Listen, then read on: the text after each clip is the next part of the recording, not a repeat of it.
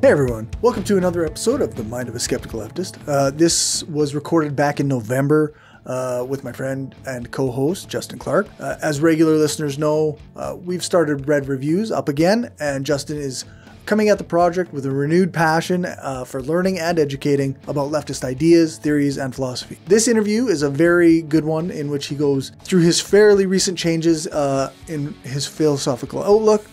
Humanism is at the heart of any good liberatory philosophy, and while I find this to be totally compatible with anarchism, Justin has had some issues reconciling it with the Leninist aspects of his previous outlook. And it makes me happy to hear that his humanism won out when those contradictions became too big to overcome. In the past, some people have said that I should abandon Justin when he joined the PSL and when he was part of the PSL. But I had faith in Justin as a person and felt that even if the organization that he was a part of was not behaving in in ethical ways, that he would do what was right and stand up for good value. I shared some of the articles that I've gotten from other people with Justin, and I believed that he would approach them with in good faith and with an intellectual honesty. And I was right. I'm repeating myself by saying that I had faith in Justin as a person. I have a faith in him as a good, an honest thinker. And that kept me believing that he would find a way to reconcile being part of PSL with his values, or he would leave the organization. And it seems like it wasn't something that he could reconcile, so he left, which we go farther into depth in the discussion. So I don't really have a whole lot other than that to say. I'm happy that Justin is in a better place now. I'm sorry that his grandmother passed, and she passed shortly after this interview was recorded. I consider Justin a very good friend, and he's a great co-host. And I look forward to producing lots of good podcasts and videos with him for years to come. So with that, I have to say thank you to all of my patrons. Patrons make it possible for me to do this show, and at the moment, the money that I get from Patreon is helping to pay for all the services I use to produce the show. If you want to contribute to the production of this show, then you can do that at patreon.com/skepticalleftist. Support levels start at $1 a month or $1.50 if you're in Canada. And if you can't support me with money, that's fine. Don't worry about it. Just please hit the like button on the video, or go and write a review on Apple Podcasts or Podchaser. That stuff helps the show. I always need more ratings and reviews. Make sure for those you can check the links in the show notes to go to Podchaser. You should also subscribe on YouTube or in the podcast app of your choice so that you can get new episodes regularly. So feel free to contact me by messaging on social media, leaving a comment on YouTube, using the contact form on my website, skepticalleftist.com, or by emailing me at mindofaskepticalleftist@gmail.com. And now that that's all out of the way, here's my interview with Justin.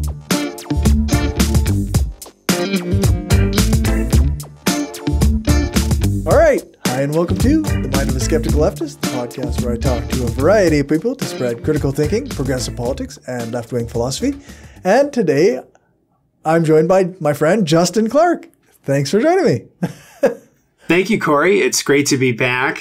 It's been a long time since we've done this, and it just feels good to sit down again and have a chat. It's awesome. Yeah, for sure. It's been quite a while, and there have been people asking about you and wondering when Red Reviews will start up again. But yeah.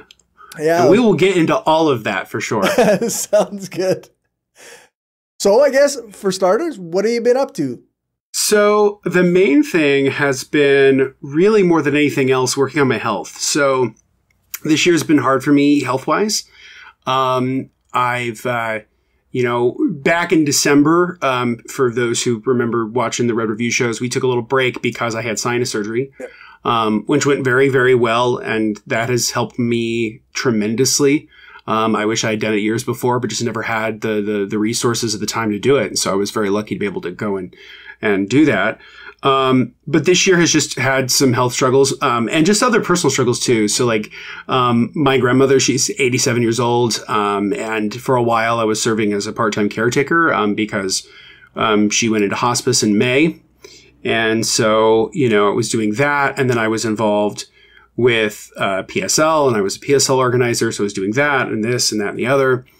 And starting probably sometime in around June or July, I essentially had what I would largely describe as sort of a physical and mental breakdown. I was pretty tired and exhausted. I remember there was one night we were going to do Red Reviews, and I had a horrific headache, horrible nausea and fatigue. And I messaged you. I was like, I can't do the show tonight. I'm sorry. And I pretty much went to bed that night about 6:30, 7 o'clock. And was in bed for the next 12 hours, 14 hours. Yeah, sometimes you gotta take care of yourself for sure. Yeah. And so it all kind of culminated in a couple of things. It was just, I've been dealing with chronic headaches the last few years, neck pain, back pain. I'm somebody who has chronic pain. So I was trying to figure out the best route to do that. I think my doctors and we finally figured out, I think, a good way to figure that out. So it's a mix of medications, physical therapy, and whatnot. But I was just under a tremendous amount of stress. And then what happened in August was that in August I got COVID. Oh, geez. So it was the first time I'd ever gotten COVID. I had avoided it for 2.5 years. Right. But then I finally got it. I don't know if you've ever had it, Corey, but Not it yet. sucks. Not yet. You're so lucky. I want to just say I'm so grateful for the, scientists and the researchers and all the people who busted their ass to develop a vaccine, because I had the 2 doses of the Pfizer and I had a booster. So my experience with COVID was pretty mild. Mm-hmm. I had one day that was really, really terrible. And then everything else was actually pretty manageable. And so I tested positive on like August 23rd or 24th. And then about a week and a half later, I started testing negative, and I was fine. And then, the only thing in terms of long COVID is like, I don't really have like really terrible long COVID symptoms. So like, I never lost my sense of taste or smell. Good, I never got horrible coughs. I didn't really, my symptoms were all very, very mild. But I'm still just dealing with a little bit of, respiratory stuff. Basically, like if I go up a flight of stairs, or if I'm, exercising, it's kind of intense, but I'm getting my energy back slowly but surely. I was in, 2 weeks ago, I was in Austin, Texas, with my wife, and I was there for a week on vacation, and she was there on work. And, I spent the week basically just kind of walking all around that city and for, all day, and I was totally fine. Right on. The only time I ever really noticed I was a little winded was going upstairs. That was kind of the only thing. Right on. And then the last thing that really kind of happened for me health-wise was I was diagnosed with Hashimoto's disease, which is an autoimmune disorder of the thyroid. Basically what it is that your body has antibodies that attack foreign agents in your body, whether it's germs or viruses or whatever, right? But my body can't distinguish between stuff that's foreign and my thyroid. So my body attacks my thyroid. Ah, interesting. And for those who don't know, your thyroid is this little gland that sits like right here in your neck, and it controls kind of everything. So it controls mood, sleep, cognitive function, skin. Some people who have Hashimoto's even worse than I do. They can't really sweat very well. Okay. I don't have that problem. But some people do. And so I've been working with my doctors to try to get the right medication for it. So basically I take a medication for it.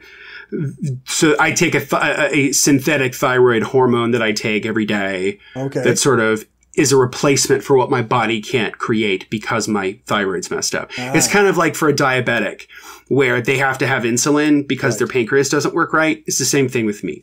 So part of why I think I was having so many issues in the summer with chronic fatigue and headaches and pain was I wasn't on the right thyroid medication dosage. And so I was just exhausted. And quite frankly, I was burnt out. And so starting, COVID really, basically, COVID was kind of a wake-up call. I was burned out. I was between my full-time job, taking care of my stuff at home, PSL work, and then taking care of my grandma. I was completely burned out. My body was fried. My mind was fried. Right. And so I said, okay, I'm going to take a step back from stuff. The first thing I took a step back from was our show. Yep. And I said, I need a break. I don't want to quit. This is me not quitting. I just need a break to figure out what I want to do going forward. Of course. And then it was, talking to my dad and just saying like, Dad, I can't always come up and and we're working on that. And so, you know, it's instead of going up there every weekend, which is what I did to take care of her pretty much every weekend between May and August before I got COVID, I go up there about once a month now. And eventually I'll probably end up starting to go up there twice a month, but right now it's once a month. But the big thing that I did, and that's what we're going to be kind of talking about today, was that I quit PSL. And I quit PSL for a couple of different reasons. One of it was personal and the other was political. So the first one, the personal part was, I think I've realized that constitutionally organizing is not for me. It's not something I like to do. I have no problem with doing activism here and there, but that slog of constantly doing that work all of the time, it's too much. It's too much for me to do. And I don't really have the passion for it in the way that I thought I did. And so I resigned from the party. And part of it was, I was just tired. I was burnt out. It's too much to do. But the other part of it was that I realized that I thought PSL really represented my politics well, and it kind of doesn't. Okay. And so essentially, you know, I texted you a few weeks ago when we set this up, and I said, hey, man, like, I quit PSL, and I don't really consider myself a Leninist anymore. Right. And you had said, okay, well, why? And so my main reason for why I would say I'm no longer a Leninist anymore is because one of the hallmarks of Leninism is belonging to a party. I don't think anybody can call themselves a Leninist without belonging to some kind of party and doing some kind of party work. That's like kind of a core, like that's a core tenet of being a Leninist, period. And so people who call themselves Leninists who aren't actually involved in any kind of political organizing or a party kind of aren't Leninists. They might be in sort of Len name only. And again, I'm not speaking for them, but from my reading of Lenin and from my reading of political philosophy, like that's how it is. And so I thought it would be disingenuous to say, oh, I'm this when I'm not really. And I realized that the PSL's politics aren't really for me. And part of that was that it was like little things that all added up to big things. So like the first thing was, you know, and I don't know how much of this is like talking out of school, but I don't really give a shit. But basically, like when you do PSL classes, because the thing about PSL is when you join the Party for Socialism and Liberation, it's not like DSA where you pay $30 a year, they send you a card and you're in. It doesn't work like that. Okay. It's an organization where you actually have to be properly vetted, and there's like a whole membership process to it, which was fine. I enjoyed the classes part of it, but it was just the subtle things that sort of started to add up. And I went, wait, that's weird. So the first one was, I remember there was one class we took one night and we started to heavily quote Stalin. Oh. And I went, why are we quoting Stalin here? And I think it was like on the national question or something like that. And I went, well, that's odd. And I'm like, because I don't consider myself a Stalinist. And we've talked about Stalin on the show. We've talked about how the ways in which sort of the political right have poisoned the well, unlike critique of Stalin or critique of the Soviet Union. But also, we don't apologize for the things that he's done. And I think that there's a lot of, and especially online, a lot of this is like hyper online stuff where there's this sort of like glorification of Stalin, which I find very weird. Yeah. It's gross, actually. It's really disgusting considering the history of the Soviet Union, which I would say, like any political experiment, with the exception of fascism, fascism's always universally bad. But like with any political experiment that's not fascism, it has good things and bad things to it. There were a lot of good things about the Soviet Union, and we've talked about that, the sort of development of its economic production and its advancements of science and technology, and it's raising the standard of living for a lot of its citizens, and all those things are good. But at the same time, you know, there is a lot of, you know, it's kind of like Holocaust denial in the sense that like there's a whole cottage industry on the sort of, or what I would call the Stalinist left or the Stalinists kind of view of the world where, oh, you know, like the Ukrainian famine didn't happen and the show trials were real trials and these people should have been purged and, you know, Stalin didn't put enough people in the gulag, like that kind of Those rhetoric. Are the people who are like, when you're online and you're like, an anarchist arguing with them, they're like, yeah, well, you'll go in the gulag or you'll get the wall. Yeah. Like those are those guys. I think it's, for me, it was, and I was trying to figure out how to articulate this with you today, but basically it came down to that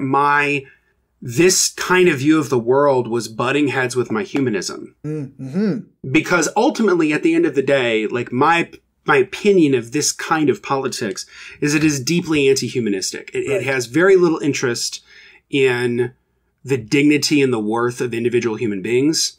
It doesn't care, because any kind of movement like that's what I would call authoritarian or totalitarian, which I think I've said in the past that those words don't mean anything. And I was full of shit then. Like, those actually do mean something. I'm sorry. They do. Okay.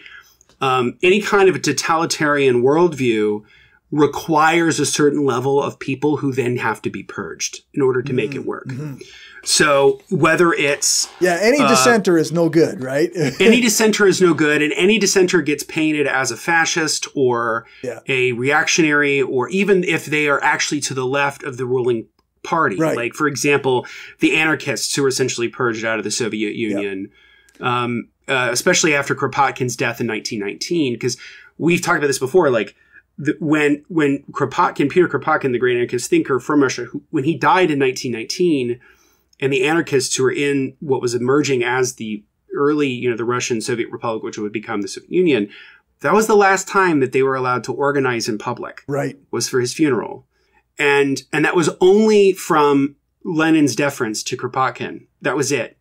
And after that, they were pretty much purged. I mean, that's what happened to Emma Goldman. I mean, she lived there for a number of years and then she left, and she wrote a whole book about it. Yep.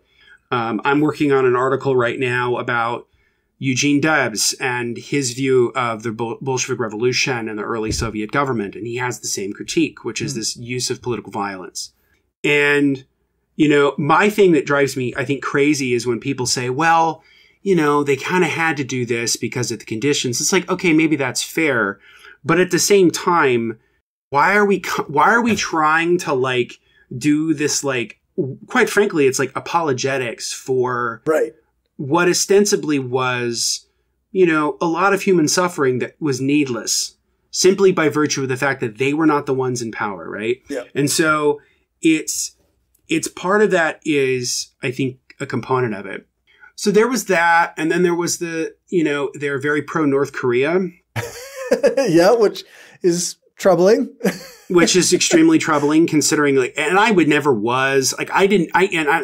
never knew enough about it, but quite frankly, I knew enough to recognize just some basic things. So, like, and I think anybody who's like a critical thinker could kind of put those two and two together. So, like, okay, so you're building this, like, socialist world, or what you consider this sort of democratic socialist republic. Why are all the leaders of that country named Kim? Right. Yeah. Why is it a dynasty? Like, why is it that there's no, like, elections? Not to mention the fact that one of the things that people don't often know is that, like, in the 1990s, the North Korean government was completely reorganized. So that the Workers' Party was no longer the sort of ruling apparatus of the country, but the military was. Right.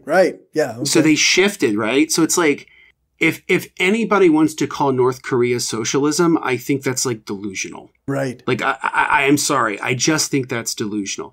Now, does that make what the United States has done in that area of the world, like, justified? Absolutely not. In fact, I would argue that the United States' police action that they instituted in 1950, because they couldn't call it a war because they couldn't get a declaration of war. Truman couldn't get it. Right. So they called it a police action. That led exactly to the conditions that we have today, where we have a bifurcated Korea, where the top half of it is this, like, totalitarian hellscape, and then the bottom half of it is, like, this hyper-capitalist hellscape. Yeah. And they both suck. Like, it's not, my favorite was, and I haven't watched it, but I read a lot about it, the Squid Game show. Oh, yeah. And there were some people who were trying to sort of say, oh, well, this show's about North Korea or whatever.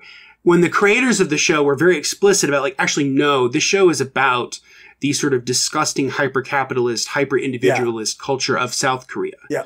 I think they, and I mean, I don't want to speak for the creators of the show, but I thought there was a spot where, like, there was somebody that was, when they were about to die, they were talking about dreaming of going back to North Korea. Yeah, there was something like that where it's so like it's almost a little bit like too much. It's like, yeah. Or it's a commentary, and again, I haven't watched it, so I apologize about talking about something I haven't watched. I remember reading that, and the creators talking about it, but basically that, like, the read of that could be that, like, this situation is so bad, I would rather go back to North Korea than do this. Which I think is a telling point. Now, does that mean that every defector who leaves North Korea is telling the truth? Of course Probably not. Of course not. Like, somebody like Nomi Park who makes shit up all the time, it's like ridiculous. Like, they're eating rats and shit. Like, I don't believe that, right? Like, that doesn't mean that, like, Radio Free Asia is somehow correct on any of this. But I do think it's important that, like, if you consider yourself a socialist, like, why on earth you would ever support North Korea? Like, that makes no sense to me. Yeah. So that was part of it. And then the big part of it was honestly Ukraine.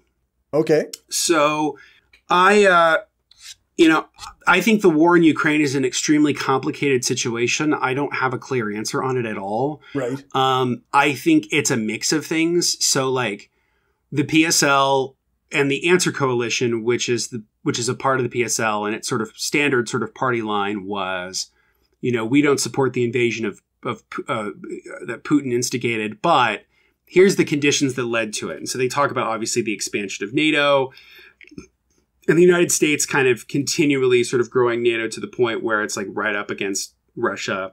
The fact that there has been essentially a civil war in the Donbass or Eastern Ukraine region for the last 8 years, where some people are ethnically Ukrainian and they want to be a part of Ukraine, and some are ethnically Russian and they want to be a part of Russia. And there's been constant, clashes. There was a coup that happened in 2014 that was sponsored by the U.S. government.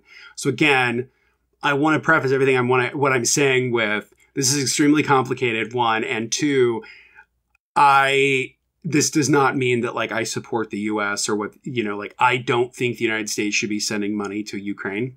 Like, I personally don't. Like, I think this is the thing that it's like, nothing can be gained from the United States continually interfering in other parts of the world to try to get its vision. Because, like, every time it's done it, it's been a massive disaster. The only people who have ever benefited from it are the ruling class, right? So whether it's, and you can go all the way back to the 1950s in Guatemala, and the Arbenz government that was overthrown in order to protect the United Fruit Corporation, which is where we get the term Banana Republic. Like, that was the United States. You go all the way back to the Philippines, the Spanish-American War.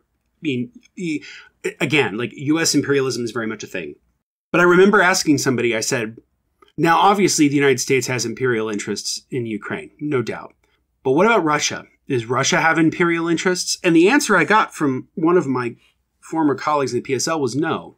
Because, and the argument was pretty facile to me, and it still didn't satisfy. It was like, well, the standard argument that the Putin crowd will say is that he was asked by the people in the Donbass to come in to protect them from Ukraine. That's like the standard line, right? Okay. I don't buy that. I don't buy that for a second. Okay. That's the same logic of, Bush went into Iraq to free the country from Saddam. Like, it's the same kind of logic to me. And I'm like, that's just a post hoc rationalization for the real goal, which is that Ukraine has one of the largest energy deposits in the world that constantly feeds oil and natural gas to Europe. Yeah. Okay. A lot of the oil and natural gas that goes to almost all of Europe is either from Russia or it's from Ukraine. Mm-hmm. Okay.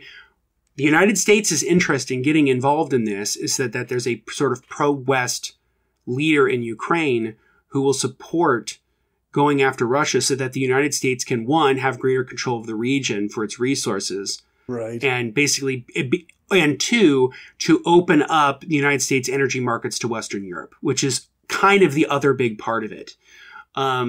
Because the price of oil and natural gas is artificially high. Right.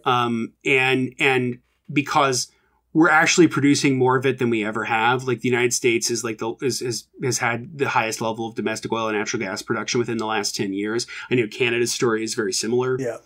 And so when I look at the Ukraine-Russia conflict, I see what I would see as an inter-imperialist conflict where the United States is backing Russia to assert its interests in the region, and Russia is asserting itself against Russia for its own interests in the region, because Putin has made absolutely no bones about it that he essentially wants to recreate the Russian Empire. Right. Not the Soviet Union. No. Not the Soviet Union.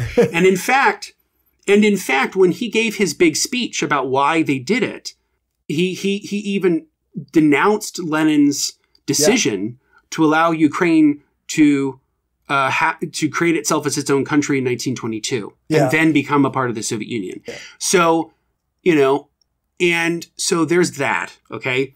So it's like, and then Putin, and the big argument you'll often hear from this sort of PSL answer coalition crowd is, well, Ukraine is just ridden with Nazis. Right. Which I've heard that. Part of that, which, yeah. I've heard people actually say that you can call somebody a Nazi because they have the Ukraine flag on their Twitter bio now. So and that's absurd. That's absolutely absurd. Yeah. I mean, the same logic would hold then for the fact that Russia has its own sections of the military that are fascistic and nationalist. Yeah. And in fact, Putin quotes a Russian fascist all the time. Yeah. Yeah, I'm much more inclined to believe that Putin is a fascist than every single Ukrainian is. Right. And so basically the Answer Coalition and PSL, they'll say publicly that like, oh yeah, we don't support like the Russian invasion of Ukraine. But kind of implicitly they do. Right. I mean, they kind of do.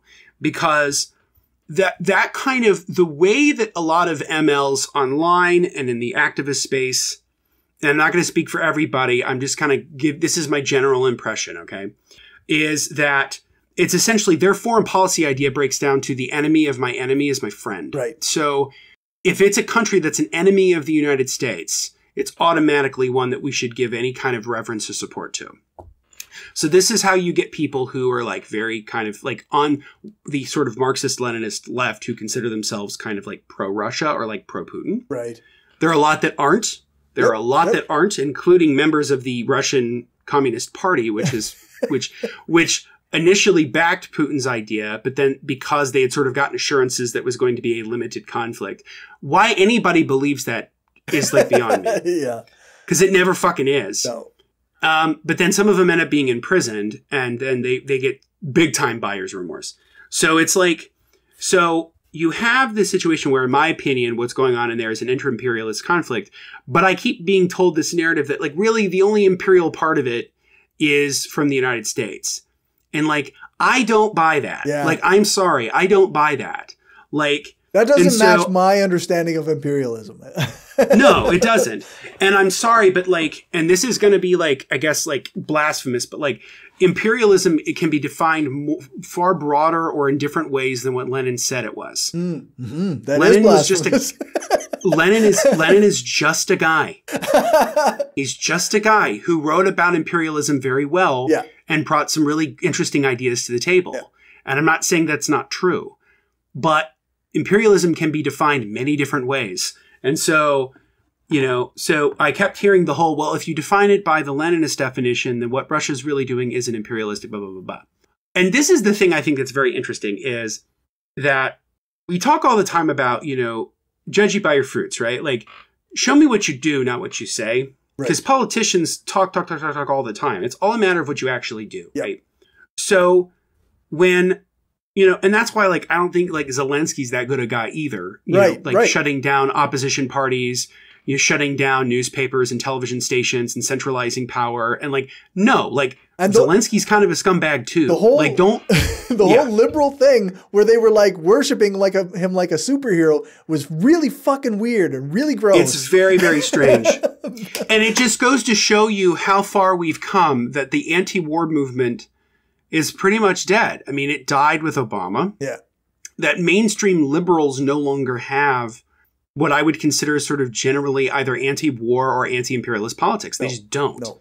There are some rare exceptions to that, but the ones that I can think of are either not really a part of the national conversation or they're dead. I mean, it's like, like I think all the time about one of my favorite writers who I've been doing sort of a retrospective on my Instagram account with is Gore Vidal. Oh yeah. Yeah.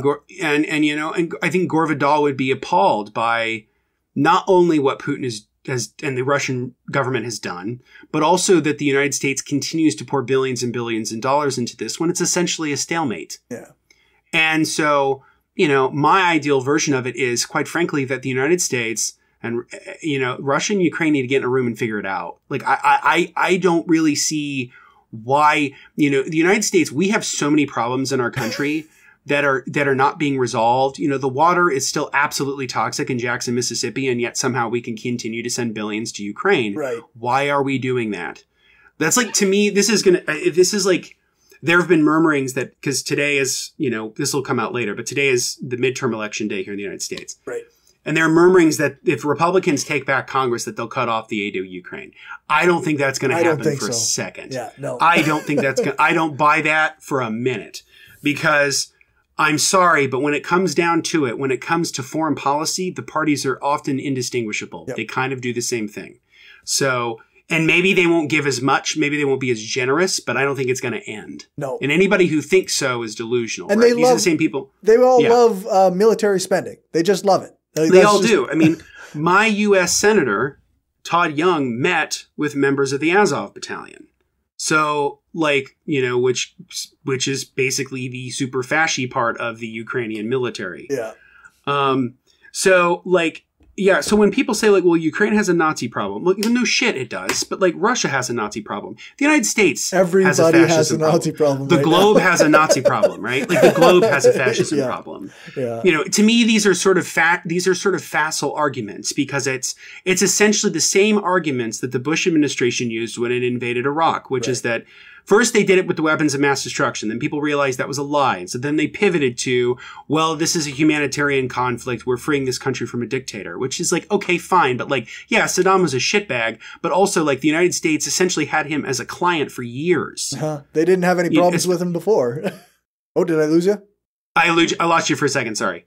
Yeah, they didn't have any problems with Saddam before, so no, it was just very convenient. They only had problems with it when he invaded Kuwait in 91, which again, and part of that was, I guess, was that because Kuwait was essentially U.S. turf, and he fucked with U.S. turf. I mean, it really came down to that. So, so again, I think that there's a lot of good people in PSL. I don't think they're all horrible. I largely left because I realized that, quite frankly, I don't really want to belong to an organization anymore. I'm happy to support organizations. I'm happy to do stuff like that. But I've realized I've been in many different groups over the last 15 years, and I've left all of them. And the common denominator in all of that is me.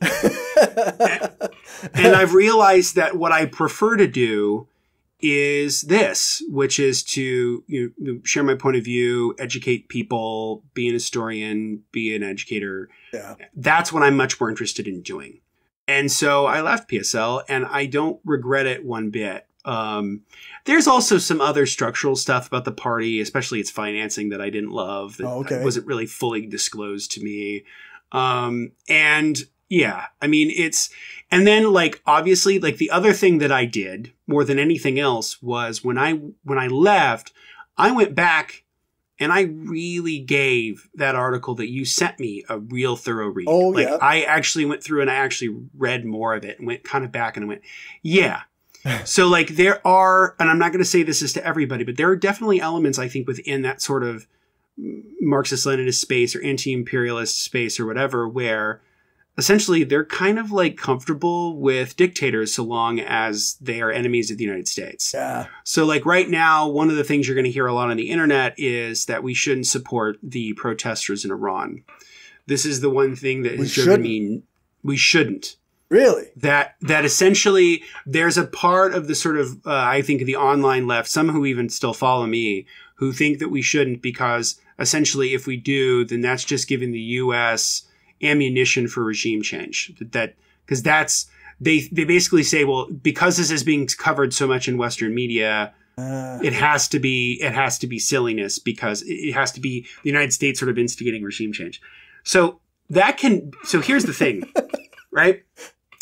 There are two things can happen at the same time. Right. So like, yes, the United States or Western media could be covering this to sort of try to drum up regime change or interest in regime change. Sure. No shit. Like, obviously. Yeah. At the same time, to say that everybody in these countries who are protesting are just like a puppet of the United States is like total bullshit, because most of them don't give a fuck what the United States Like they don't give a shit. Yeah. Like, or if they do, they're just like, and that's what the general, like I read a great article from Jacobin recently about this, where they interviewed some people, because a lot of the people who are protesting in Iran right now are young people. They're people who are, 5, 10, 15 years younger than you and me. Right. They're Zoomers, right?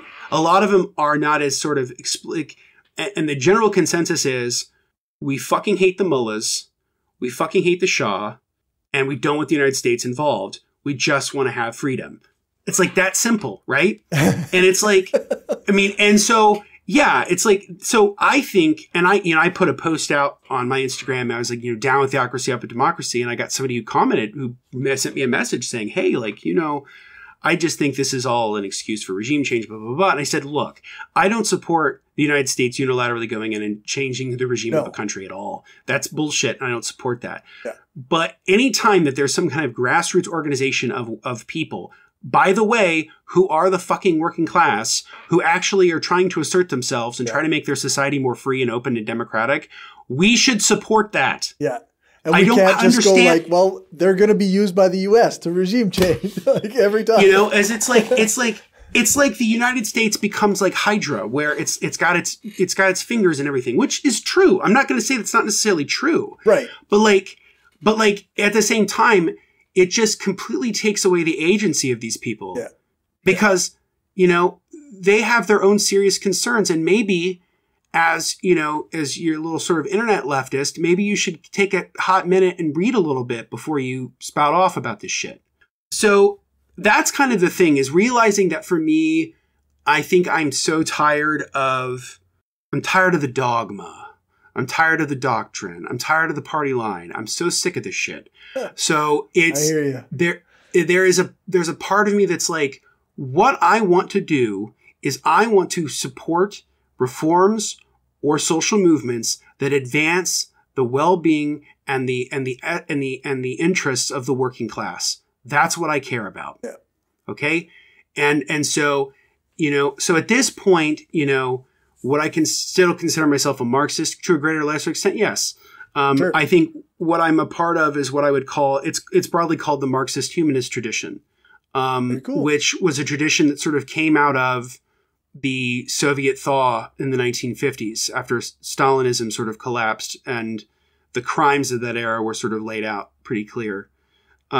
People like Erich Fromm and Ernst Bloch and Leszek Kolakowski, these guys were all, to a greater or lesser extent, dissidents. I mean, essentially, they didn't support the United States, but they didn't support they didn't necessarily support everything the United States did, but they also didn't support the Soviet Union. Mm-hmm.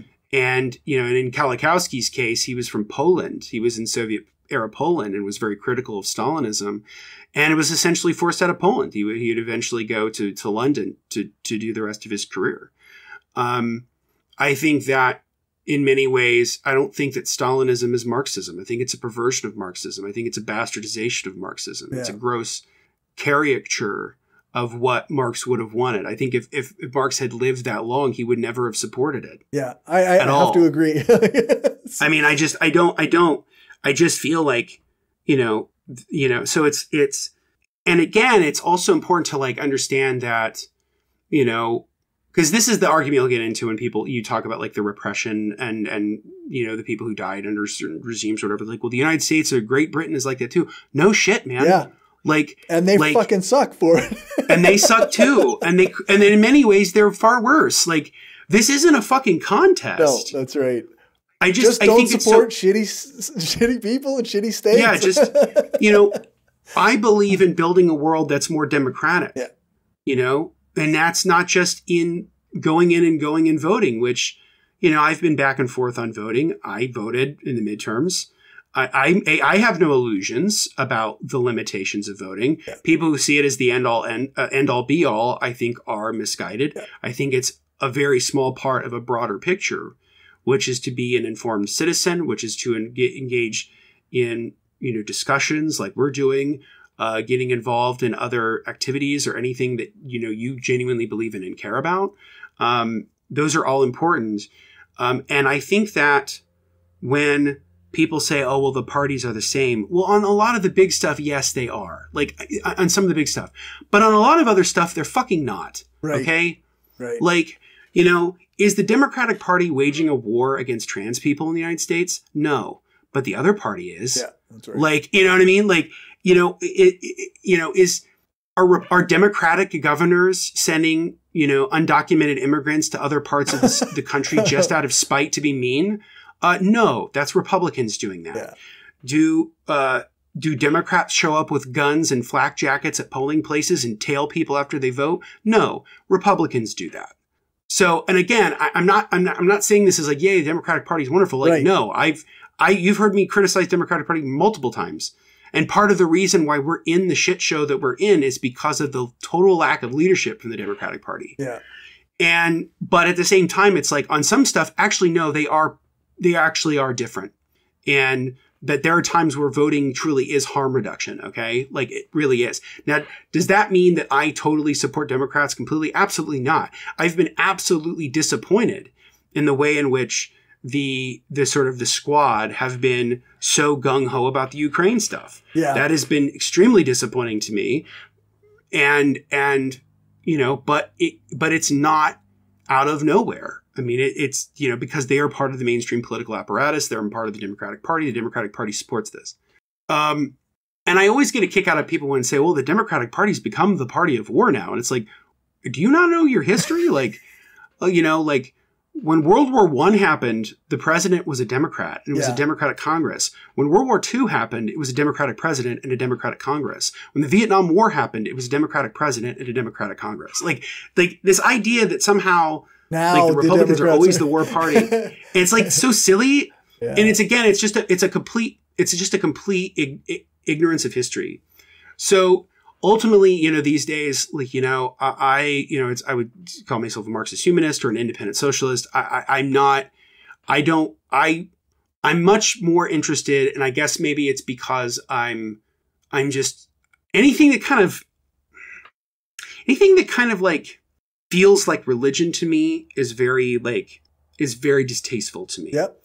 And being part of PSL kind of felt very religion-y. And I didn't like that at all. Where, you know, there's the organization and then there's the party line. I just remember somebody I saw online that I knew or whatever, and I'm not going to say names, and I'm not saying this to like shit on them specifically. Although it's going to kind of sound like that, but it's like they said something along the lines of like, I submit myself to the doctrine of Marxism, Leninism. It's like, what the fuck is this? Like, what? Yeah. Like, not a fan of that way of saying. Like, that's gross. Like, what on earth? Like, what are you fucking talking about? And that gets back to, and I have to find it. But, you know, there was a thing I had shared out from one of my Instagram followers, and I really, really liked it. And I shared it out and I thought it was brilliant. So this was, I don't know if this was like on like a Discord or on like a thing. Okay. But I want to read this because I think it's really good. And I think it's like it was like the nail in the coffin for me in terms of like, okay, I'm done. So it says, hot take of the day, a worrying number of leftists are actually just evangelical Christians with the serial numbers filed off. So the world is, and so it basically goes through this paragraph and it changes like religious language to put in like sort of generally leftist language. So it's like the world is a sinful, cross out sinful, a capitalist hellscape, but we just have to wait until the second coming and then that's crossed out. And then it says the revolution happens when everything will be magically fixed. Any attempt to make actual progress makes you a lukewarm Christian. Liberal. Crossed out. Liberal. Anything less than the apocalypse, crossed out, the revolution, which we are forever waiting for, by the way, is completely useless. Also, consuming certain media or making certain lifestyle choices is cross out sinful and unchristian bad praxis. Yes. So I shared that out on my Instagram stories. I said, yes. So here's the problem I have with this whole stuff, okay? I think sometimes a lot of these political movements have what I call the when does Jesus come back problem. Yep. And we've talked about this before. And that's not to say that we shouldn't support like a radical transformation of society or a revolution in an idea or whatever. Yep. That's a whole other discussion. But when you just say everything will be better once the revolution happens is bullshit. You don't know that. Yeah, that's right. You don't know that. You literally don't know what's going to happen after the revolution. You don't know what's going to happen, right? Yeah. Like most revolutions don't succeed. Yeah. Most of them fail. And the ones that do succeed, they succeed after much hardship. You know, the Bolsheviks didn't just take over. There was a civil war that went on for essentially 5 years. Right. Yeah. Where there was massive amounts of bloodshed and human misery to get to where they wanted to go. And in many ways, that conflict set up, in many respects, the conditions which would make Stalinism work, you know? And so I think that we just have to be so much more honest about, like, what we're trying to achieve. Like, it's not to say we shouldn't give up the idea of revolution or not consider that or not have that be a part of it, because obviously reformism certainly has its limits. But at the same time, right, there are people who are suffering now. There are people who have problems now. Yeah. And if you're going to go out there, and this is what the late, great Michael Brooks used to always say, if you're going out there and you're fucking cosplaying revolution, then you're delusional and you need to get your head out of your ass and you need to start thinking a little bit more. You need to start thinking like an adult. Like, it just, you know, and that's not to say that we shouldn't give up the idea of setting up a better world. Like, this is something I've been reading an incredible book, and maybe we'll do it on another show, but a book called Toward a Marxist Humanism, which is by Leszek Kolakowski. Okay. And he talks about the idea of how do we make a new left that works, that is not. Because at the time, he's writing this stuff in the 50s and 60s. So it's a direct response to Stalinism. Mm-hmm. And what he's saying is, you know, the left should never, ever give up the idea of utopia. We exist to defend and to fight for what is seen by many as the impossible. Right. That's what we seek to do. That's why when you go in and you're advocating for something, you don't do what a lot of the Democratic Party does, where you just do this like half-assed, oh, I support a public option, or, oh, I believe in, you know, transferring some community. No, like that idea of saying Medicare for all or defund the police. Like, we may not get fully Medicare for all, but when you fight for it, you're going to get a hell of a lot more than if you start from nothing. Yep. Or you start from this half-assed compromise, right? Like, we dare to demand the impossible, and that's a good thing. That's something we should never give up. Yep. That sense of awe and wonder at the possibilities of who we can be is something that has been blotted out by political ideologies consistently over the last few decades. You know, Mark Fisher talks about this, the idea of capitalist realism. Right. We have to get beyond that shit, but we also have to get beyond what I would call the sort of Stalinist realism, which is this idea that, well, you know, this method has been tried. We know it works. Spoiler alert, it doesn't always work, because the Soviet Union collapsed and so did Yugoslavia. And like, it's like all these, like, you know, like the you know, they work until they don't. Yeah. Like, it's like, okay, you know, and like we can have like a genuine conversation about whether China is socialist. Sure. I think it's how you define it, you know. I would say in some respects, I think what they have is state capitalism. In other respects, it's you know, it's more like market socialism. Right. But is it really like, you know, there's a lot of good things about that system. For example, the fact that it didn't kill 1 million people with COVID. Right. Like, they did COVID immensely better than we did. Yeah. Right. Yeah. But at the same time, you know, there are huge problems to that system, whether it's freedom of speech and freedom of assembly and the right to protest and the right for other kinds of political reforms. Like, those don't happen. The thing about China that always gets to me is the extreme punishment for drug use or drug distribution. In my opinion, a liberatory society does not do that. Right. So, and a liberatory society doesn't have the death penalty. Right. Which is kind of the other thing. Yeah. Ever. Like, in fact, there in the early 1920s, during the early years of the Soviet system, there were these social revolutionaries who were on trial for, you know, crimes against the state or whatever. And social revolutionaries were sort of to the right of the Bolsheviks who were in power, the party apparatus. And Eugene V. Debs writes to Lenin personally and says, can you please not kill them? Can you live up to essentially what Lincoln called the better angels? Can you show the world that you can be better than the people who came before you?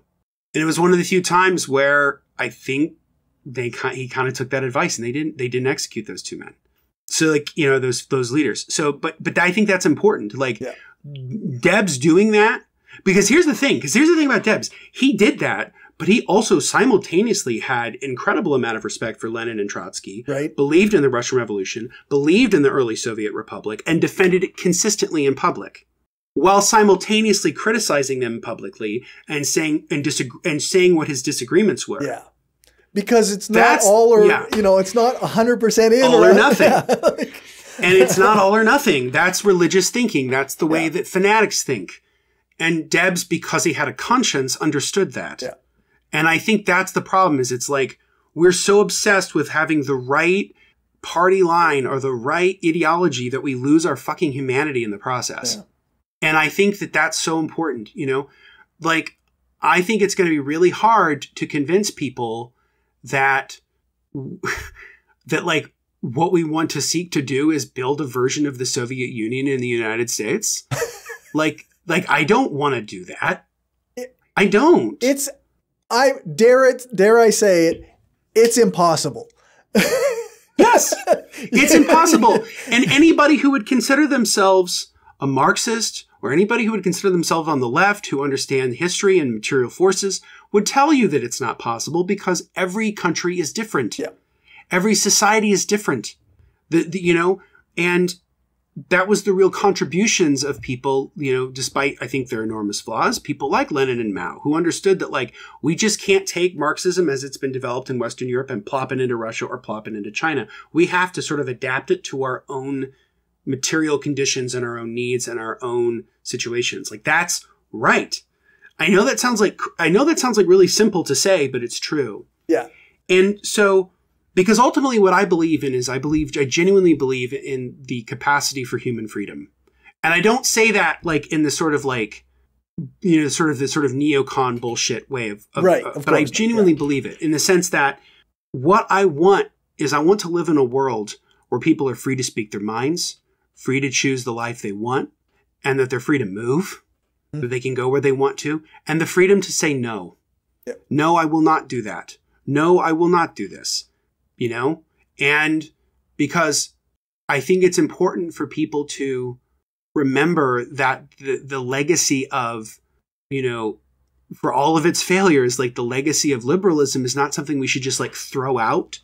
Like, you don't throw out the baby with the bathwater. Like, right. You can take good stuff out of there. You can take stuff out of it, because, you know, because Marx never saw himself as a rebuttal or like a refutation of the Enlightenment. Right. He saw what he was trying to do as the fulfillment of it. Most socialists do. Yeah. Whether you're anarchists or Marxists or whatever, we all see us as part of this continuing Enlightenment project, which is about the worth and dignity of human beings and the societies that we build together. Yep. And it isn't this binary of individualism versus collectivism. It's not that stupid shit that you're going to hear. You know, it's not. Because when you build healthy collectives, individuals also flourish. The dichotomy is false. It's a false dichotomy. And it's like, because you can only... and this goes back to Hegel. This is something Zizek talks about. It's like, I can only understand myself in reference to others. Yes. Yeah. Like, that's how it works. So, yeah, it's a false dichotomy. And, you know, so does this mean I'm like, because I remember when I left PSL and my wife asked me, she's like, are you still a socialist? I said, without a doubt. Right. If anything, I am more committed to socialism than I was before, in the sense that I genuinely believe that my job is to be somebody who articulates the history and the philosophy of these ideas in a broad brush. That, you know, so we are, you know, I'm on one breath, we might talk about Lenin, we might be talking about Mao, we might be talking about Chomsky or Murray Bookchin. I just got a copy of The Ecology of Freedom a while back. And, you know, and I think that, you know, there's no blueprint that says we have to do something this way. Yeah. You know, there's, you know, if anybody, the history of the human race tells us that, like, humans have organized their lives in many, many different ways, and there's no set way, and that we can actually dare to ask, hey, maybe we should do this differently, or why do we do it like this? Or why is that such a problem? Like, we should ask those questions. And I think when you get so obsessed with labels and with doctrines and with camps, it all just, you lose your sense of humanity, because then you start seeing people as others. Yep. You're an other. That's true. You're not part of my tribe, right? Part of the reason that I became a socialist was to leave the tribalist bullshit of mainstream politics. Turns out that sometimes the tribalism in our part of the political world is worse. And you know that better than I do. I mean, you're more on social media than I am sometimes when it comes to dealing with dipshits. It's terrible sometimes. So, you know, but like, I think we are not beholden to anything.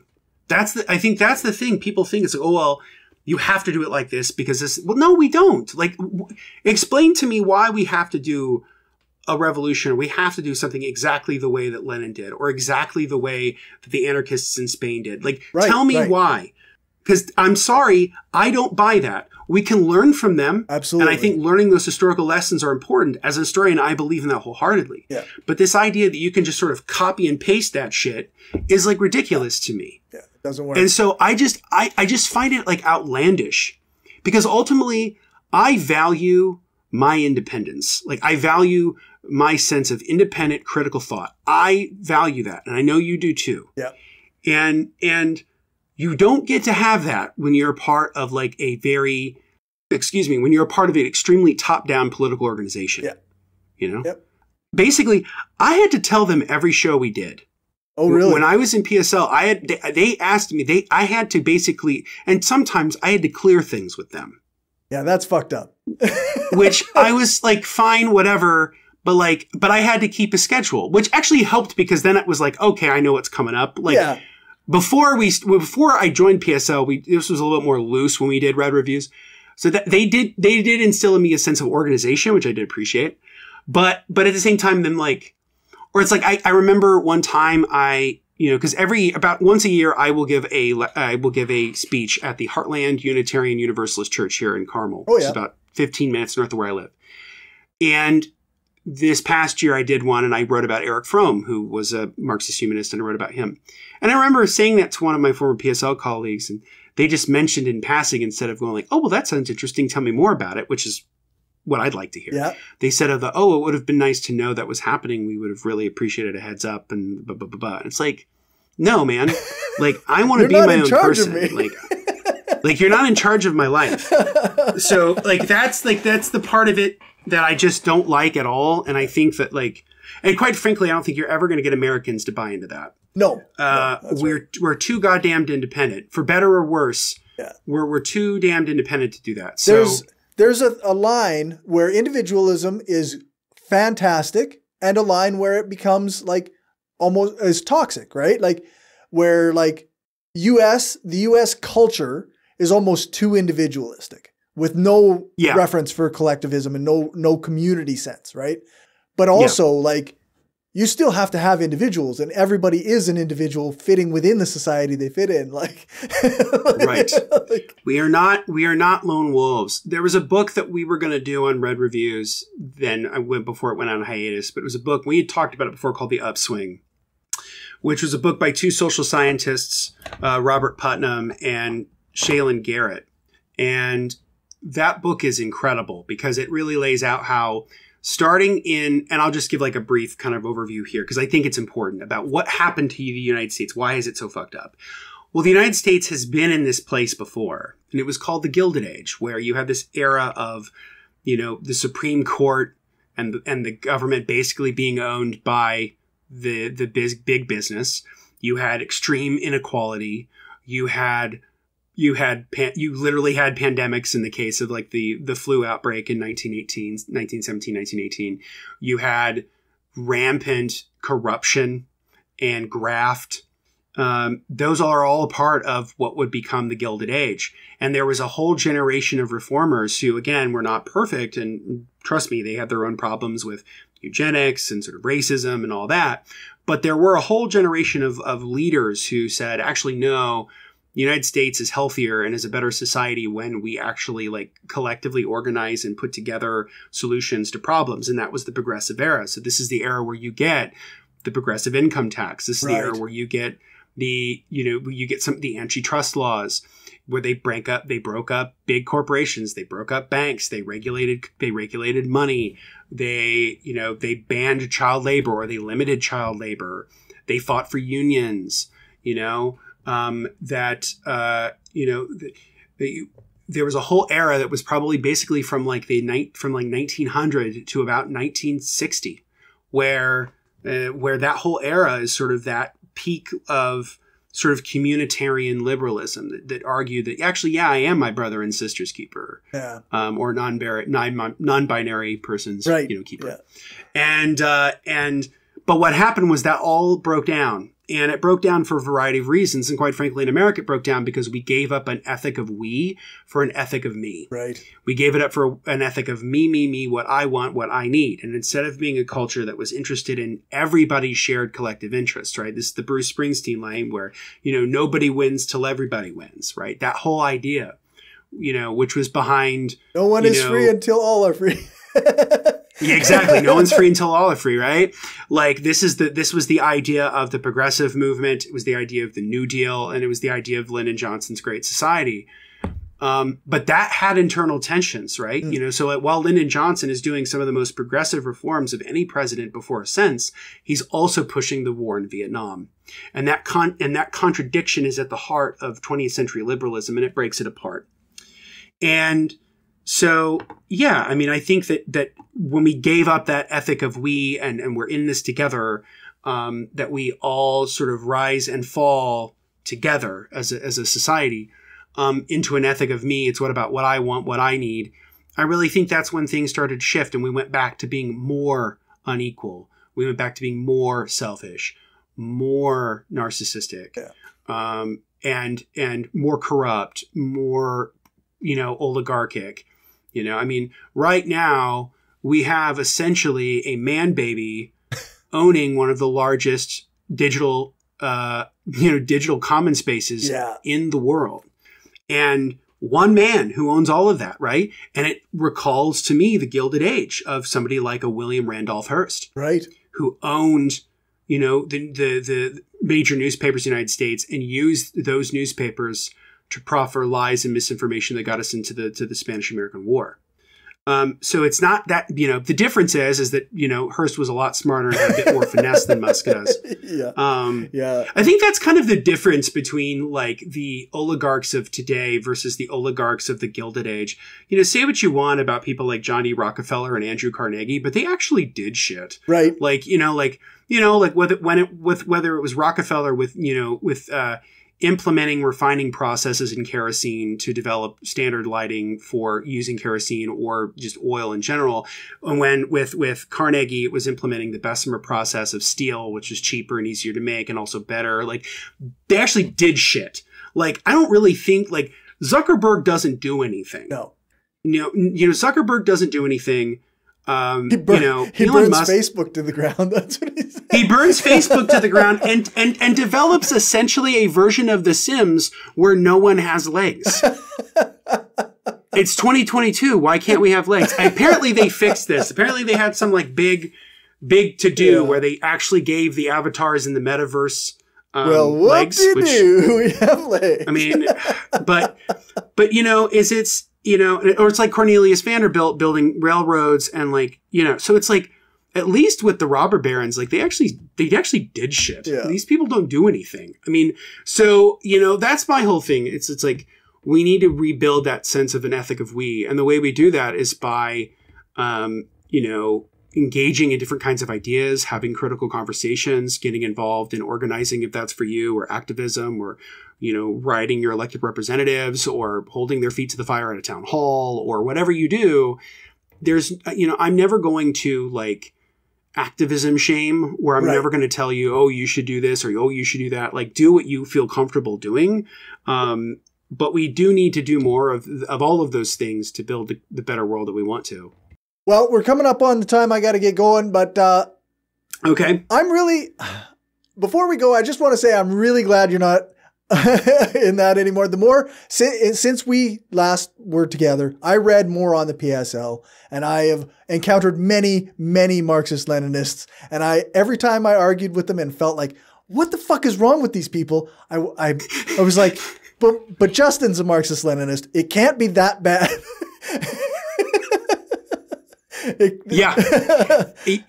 I also find it very interesting that there's kind of an overlap with the sort of some of those people online and the sort of Pat Soches, the sort of the MAGA dark MAGA shit. It was just like ridiculous. But yes, no, you're absolutely right. I think most of these people are psychotic and live in a fantasy world. And so yeah, I wanted to put my humanism first and recognizing that. And when I recognized that this stuff was in direct conflict with my humanism, I went, I'm out. I'm done. And so, yeah. The other big part of it is that I actually have it here. I finished reading this. And this book is so important and into my thinking and about like, oh yeah, like when I was talking earlier about like nothing says we have to do things certain ways. And if you look at human history, we've done it all kinds of different ways before. Yeah. This book goes into that. So, yes, I'm very happy to be back. And I think that we're going to have to hash out details and all of that, but I can confidently say that Red Reviews is coming back without a doubt. Fantastic. And so we'll figure out details later. And if it's cool with you, I think the first one I'd like to do when we come back is The Dawn of Everything. Absolutely. And I will try to finish the audiobook version before then.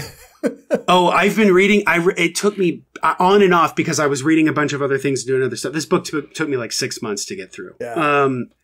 But I loved reading every bit of it, and there's so much there. And I know we won't be able to cover it all, but I want to talk about it. But yes, Red Reviews is coming back. I believe that this is my mission. This is the stuff I think that I'm really passionate about, the stuff that I want to do. And I want to thank everyone who asked about me and were wondering how I'm doing or what's going on. I want to thank you from the bottom of my heart. That means the world to me. That what I do is important to people. That means a lot. And so, yeah, Red Reviews is going to come back, and it's going to be a much more loose style because like I said, we're in a new era where, I'm not towing a party line anymore. So we can kind of talk about anything, and I don't really care. But yeah, it's coming back. So yeah, we'll have to figure out the details, but yes, it's coming back for sure. Good stuff. Well, I guess, the last thing is, where can people find you? People can always find me at justinclark.org. That's my website. My latest piece for The Truth Seeker was an article I wrote a while back about Emma Goldman, the great anarchist, and her views on atheism and humanism. And then my next article that will be coming out, I'm working on that Debs in the Soviet Union piece for my actual day job. That will probably be my next presentation that I will do at Midwestern History next year. And then the other thing I'm working on is I'm putting together a review of Mike Rinder's new book, A Billion Years. Mike Rinder, who was one of the highest level leaders of Scientology. Ben Burgess reached out to me again. He was like, man, I meant to get back to you forever ago about doing this episode about Scientology. But if you'll humor me, hopefully maybe we can do an episode of Red Reviews on Mike Rinder's book. Absolutely. Because as people who may not know, I've been following Scientology stuff for years, and I'm very interested in it. Not as a belief system, as a horrible, disgusting cult. As an examination of. But Rinder was one of the highest level members of the church, and he left and has become a very prominent whistleblower, and this is his memoir. So I'll be writing an article about that for The Truth Seeker probably at the beginning of the year. So that's where people can find me. I can't thank you enough, Corey, for being so kind and gracious during my struggles this year. And I can't thank you enough for providing me the opportunity to do what I love, which is to share ideas and have interesting conversations. So thank you so much. I couldn't ask for a better show partner. I guess before we go, thank you, Some Random Geek, for viewing and making some comments. I didn't see them because I had the chat, me and Justin, in full screen. But thank you very much for being there. Oh, thank you, Some Random Geek. I appreciate it. All right. And we will talk to you later. Yeah, we'll be back soon. Stay tuned, folks. All right, that's all, folks. Thanks for watching and or listening. Remember to share this show with your friends and on the social media site that you use the most. Thank you to everyone who supports this show on Patreon. I really appreciate it, and it helps me spend more time on this and my other project. If you want to contribute to all of that, then you can do that at patreon.com/skepticalleftist, or you can buy me a coffee at buymeacoffee.com/skepticallefty. If you can't contribute financially, then a 5-star rating and a review on the podcast app of your choice would be great. If you want to find out more from me, then make sure to check out the show notes for links to all of my stuff, and check out my website, skepticalleftist.com. There you can check out my other show, From Many People's Strength, which is a podcast about Saskatchewan politics, the videos I do with my friend Damien Marie at Hope, and all my old content from the Brainstorm podcast. You can also find links to my Discord, Reddit, and Twitch. You can contact me through my website or by emailing mindofaskepticalleftist@gmail.com. My Twitter is @skepticallefty, and my Facebook page is The Mind of a Skeptical Leftist. Thanks so much for listening and or watching. And make sure to leave a comment on the video or on my website. Go join a local org, or print off some posters and pamphlets and spread some propaganda.